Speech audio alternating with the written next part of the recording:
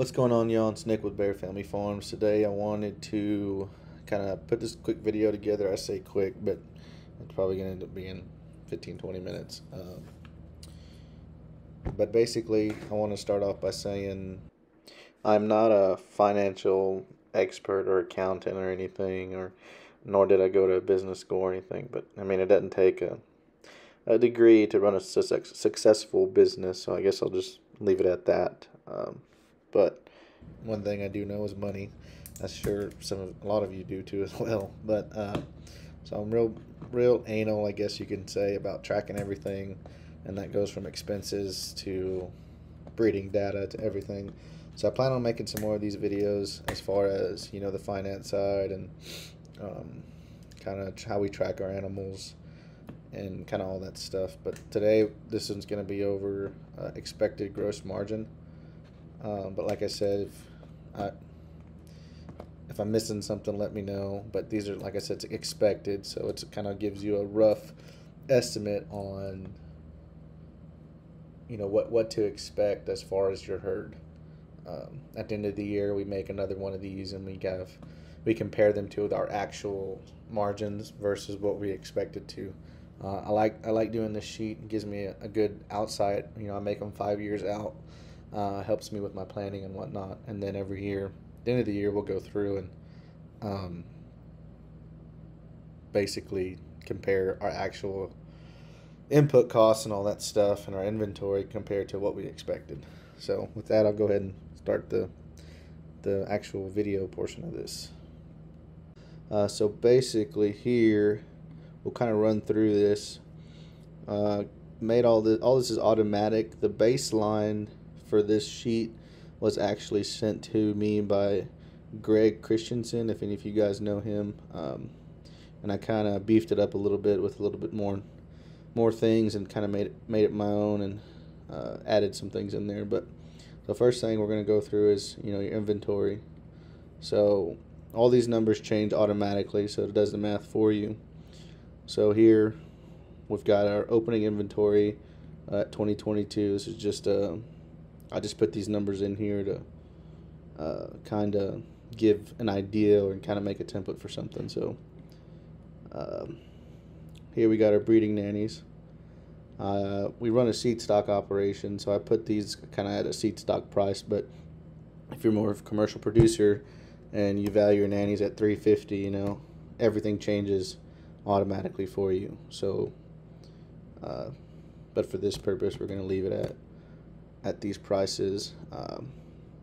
So here's how many you got of, say,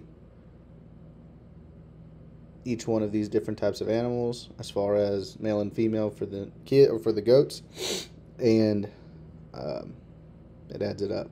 Basically, pretty self-explanatory. And then we'll also have our guard dogs in here, if you have guard dogs. And at the end of the year, do another inventory. This is just a kind of an outlook. It's not exact, but it's going to give you more of an idea on what it's going to cost you to run your animals for that year. So we'll go ahead and start moving down. First thing we're going to go over is this section here. So the feed. So we've got a couple different things here. We got protein supplement, feed. Protein supplement could be the same thing as feed, but we'll just go ahead and delete that. So feed could be cubes or alfalfa pellets or whatever you're feeding your animals, your goats. Here's how many head you plan on feeding throughout that year. Again, it's just a rough estimate. All these numbers were I put these in here for the very purpose of this video. So up here, you said you're going to start with 76 minus these 4 dogs, so you're going to have 72 head of goats. Obviously, those nannies and those replacement nannies and breeding nannies are going to have kids, but you're also going to sell some, and you're going to cull some and all that stuff. So I just put 100 goats here for the sake of the year. This one means 1 pound per head per day off these 100 nannies, and you're going to feed them 60 days a year So basically, roughly more or less once a week, you're going to be feeding these animals this amount. But like I said earlier, if you feed them 2 pounds, it changes your value. So watch this value here, 1680. If I'm feeding 2 pounds, everything changes. That changes, and your grand total changes. Let's say you feed more than 60 days out of the 52, or 60 days out of the 365 days. If you're feeding, 80 days, you just put 80 in here, and that'll change this value here. Same deal. It just goes down the road for all these values, but we'll go ahead and go back. So 1,200 pounds, we're just multiplying, 100 times 2 pounds, or we're going to do one like I said earlier. 100 pounds times 100 pounds times 60 is going to give you 6,000 pounds of feed. We buy them by the sack. It's easier for us to buy them by the sack because we move the goats so often that buying it by the ton and carrying buckets around is a little bit harder, going miles down the road and stuff like that when you just throw a sack in the back of a four-wheeler or side-by-side. And this price here, this 28 cents a pound, is, you can see your note in there, price per pound on a 50-pound sack of feed at an average cost of $14 a sack. If you get it cheaper, you get it cheaper. If you get it more expensive, you get it more expensive. You'll just have to factor in that math on your own. So if you had a $14 sack, or you had a $13 sack, I want to say 12 divided by 50 pounds, it's 24 cents. So you would just take the cost that it cost you for that sack and divide it by the 50 pounds, and you'll get your price per pound here, and then that'll go here. Same thing for the hay. If you're feeding 100 head of goats hay, and they're eating 2 pounds of hay, we'll even say 3 pounds of hay, because they eat, we're gonna have some waste. So you're factoring the waste. You're feeding them 3 months out of the year, 90 days. You're getting 27,000 pounds. And then here you got your note, average price per round bale. We buy it by the round bale. This year costs are going up, obviously, so everything's sky high. So get an average 1,000-pound round bale for $80. That's 8 pennies per pound, and then that factors in this total cost. If you're getting them for $70 a bale, the math on that, you would the same thing like the feed. You would just take the price it cost you for that bale, $70, divided by 1,000, and that's quick math. It would just be 7 cents a pound, and then that number changes. So, but we're gonna go ahead and go back. We made it 80 cents or 8 cents a pound. Mineral, same thing. You're eating this says pounds, but this is ounces. This particular, when you see the note, they're 1 ounce a day, not pound. So they'll take in about 1 ounce. You can even factor in a waste. If you want to say 1.2 ounces, they're going to eat it 365 days a year, and that's that total amount of pounds. So the math in this one is factored in for ounces. You can see it up here at the top. I don't even know if you can see my my mouse cursor. Hopefully you can, so I don't have to redo this video. But as I was saying, you divide it by 16, or times 16, you're going to get, divided by 16 to get your pounds. And then this is factored in. Our mineral price has gone up here, so we're getting 28 cents a pound, or $28 a pound, $28 a sack for a 25-pound sack, which is 76 per pound, 76 cents per pound. I don't know what that's saying. That, hold on, let me do the math on this. I can fix this right now.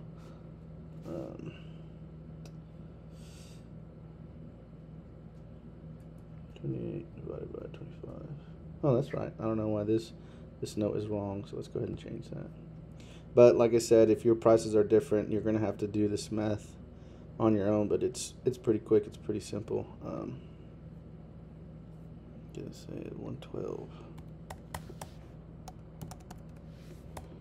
All right. And then that gives you a grand total health. So let's go down to health here. Same thing, 100 head and your number of treatments. 1 treatment a year. If you're doing more, then you're doing more. Or or you're not doing any, you're not doing any. But this 140 is based off a $140 bottle of, Valbazen or something, a 200 milliliter bottle. But all these have notes in them, so it kind of tells you, the math to do. So the average price of a dewormer bottle for 200 milliliters is $140 in our area. So, you take that, you divide 200 milliliters by 2, or you take that 140 divided by 200 milliliters, that gives you your cost per, and you have to divide that number again by 2 milliliters, because that's what, a dose is. 200 milliliters isn't going to give 200 doses. So, you factor in the math on that, and it gives you the cost here. Same thing with your CDT. If you're giving one treatment to all your goats every year, this is explained in this note, kind of what to do if your price changes. Just follow the math in that note. Instead of $90, maybe it's $80, whatnot, and it'll make this number for you on its own. Same thing with Ultra Boss. You just take the price of your bottle of Ultra Boss, or if you're buying a big bottle, buying a small bottle, and then you divide it by your treatments, and that gives you the number of treatments, each how much it each costs. And then this in here, I just put a factor in here for kidding miscellaneous, maybe 100 head, 4 treatments. It's really not 4 treatments, it's just a basic number to give you an estimate and $1. So this factors in $400 of who knows, just you never know. Maybe one has to go to the actual vet, or you actually got to get a vet out. Factor in a little bit of a wiggle room for them, and then other vet supplies. Let's say syringes or ear tags or something like that. Kind of put your own costs. And again, this is not a actual one, I guess you'd call it. It's supposed to give you an outlook for the year. So I make these 5 years out, and that's kind of how I make my business plans. So it gives me an idea and goals and whatnot, and it's good to have these numbers in the back of your head when you're buying things. You're just like, oh, I can cut costs there, or I ended up getting bales for $60 a bale instead of $80 a bale, or something like that. But and then your livestock guardian dogs. You got your number of livestock guardian dogs here. Let's say they eat a pound a day of feed. This is based off a $27 sack of 50-pound sack. We feed Retriever brand from Tractor Supply, the high protein. It's about $27 a sack right now. So you just take 50 pounds, divide that by 27, it gets you the cost per pound, and then all these numbers multiplied together give you $7.88. Same thing with the vet visits. Probably at least one time a year, all your dog's going to go to the vet. The average price visit of $125. It's $500 a year, and then miscellaneous. This is just a $400. It's just $400 extra. Let's say you're building dog feeders, or you're buying dog feeders, or you're buying collars, tracking collars, or whatever, that factors that stuff in there too. And then before we go over any of this stuff, let's jump over here and go to the sales. So this kind of tells you, kind of your outlook on what you're planning on selling. You got your nannies, you got your billies, your nanny kids, billies, and then your culls or your wethers. And you kind of give them an average price of what you think you're going to sell them for based on your last year's numbers or whatnot. And these two together add this. These all add up, and then they create this number here. So let's say you wanted to sell 6. You watch this number here, it'll change. 6 nannies. Well, that changes, and all this changes. Everything changes automatically. The only things that don't change automatically are some of these with the little notes. Just follow the notes, and they'll tell you what to do. Anything else is going to be auto-populated. So let's say you sell, Billy a breeding a herd sire for $800 or something. Really, you might sell them for more. Hopefully you're selling them for more than that. But like I said, I just put these numbers in here just for the purpose of this video. Nanny kids, Billy kids, your mutton wethers, and these numbers add up together, and they make this number up. So all these numbers are important because it creates your direct costs, and all these numbers over here are going to create auto-populated. And then if you're breeding your dogs, you can put that in here. Let's say you got 2 females, they each have a litter of 6 pups. they got 6 female pups and 6 male pups, and you're selling them, you can, that factors that price in, and it changes these numbers. But for the purpose of this video, we're going to keep it like this. And then you're going to have your purchases. Let's say you're buying some replacements, some replacement nanny kids or something like that. That factors this in here. So you're buying, you're buying another dog to train. All that stuff is auto-generated. It's pretty cool. So what we'll do is we'll jump over here. So you've got your operating interest. You're making some 10% on your investment. So that's H16. Your beginning value here, all your assets added up times 10% is what that number is. Your feed and supplement is being auto-generated from this number over here. Your health is this number here. Livestock Guardian is here, and it adds up, creates your direct costs. Okay, so this is what their direct cost it was to raise basically 100 head and 4 dogs. So this little bar over here I created to kind of give you an outlook on these numbers are solely based off these 41 head of goats that you're selling for this year. So you can tell right here it says feed supplement broken down by the number of head. So you're getting your cost per animal unit. That number is generated divided by the 100 head. So the average cost to raise the number of head that you sold for that year. So to raise these 41 goats for the year, it costs you $94.25. Based on all these numbers, it just, this equation that I put in here, it creates that number. So you sold 41 goats, and for those 41 goats, each one, it cost you $94 to raise. The average cost to raise then sell, so that's basically this $94 times your 41 head. So to sell 41 head costs you almost $4,000. But the profit that this number here is your total sales, which you sold 41 goats for $1,200 or $12,100 minus what it costs you to raise them. That gives you your direct profit number.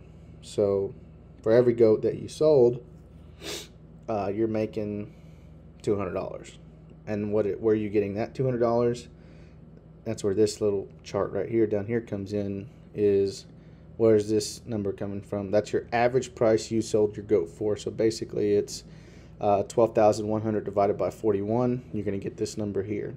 So this number, $295.12 minus your $94 is where you're getting your $200 here. So basically, asset, Spanish goat profit per head. You sold 41 goats at an average price of $295.12. Direct profit of those was $200.87. So you're making $8,000 profit on those goats. And like I said, this is just for the goats that you're selling. This is not your whole enterprise. But this stuff down here is kind of what I'm highlighting, and this is just kind of stuff that I like to keep in the back of my head. And then this stuff here is your gross margin. So you're getting, everybody knows what gross margin is. You got your closing value. So obviously you're gonna get some replacements. You're gonna retain some of your own goats. You're not gonna sell them all, and you're gonna build your herd.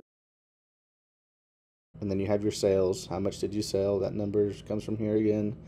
Purchases. Well, what did you purchase? You purchased another dog and a couple more replacement nannies. And then your beginning value, which comes from here. And then all that, it generates this this gross margin. It's a lot of talking, I know. So if you got any questions on it, please feel free to message us and whatnot. Not a very good explainer. But I try and do my best. This kind of stuff is, like I said, it just helps me see things, the bigger picture, and make my plans for the years coming. And like I said, all these numbers change. If you have 100 breeding nannies or 200 breeding nannies, valued at whatever price you value them at. And that's why it's important to track your expenses. I'll make another video on that, on how we track everything and how you can get these numbers, all these numbers right here, more accurate. But for time's sake, I'm going to end the video. I know it's a lot. If you guys want this video, feel free to send us an email. It'd be the easiest way for us to send it to you. And you can make more. If you need some help making some more things, I can help you on that. Our personal one that we keep, we have different enterprises. So down here we'll have a tab for our Spanish goats. We'll have a tab for sheep. We'll have a tab for horses. All the stuff, all the different enterprises that we run, they'll have their own tab. And that way I can divide my enterprises and I can see exactly what I'm spending money on and what that asset or that enterprise is making me at the end of the year. But you can't really compare your expectations to your actual numbers if you're not tracking anything. So in the next video, we'll go over that sometime in the near future. But thanks, guys. If you like this kind of stuff, let me know. I'll take some more time going through some more of this stuff if you guys need it. But I hope you guys enjoyed. Thanks.